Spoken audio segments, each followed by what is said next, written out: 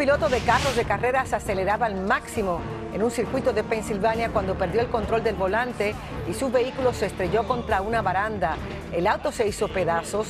A pesar del aparatoso accidente, el piloto solo sufrió un pequeño corte en el mentón.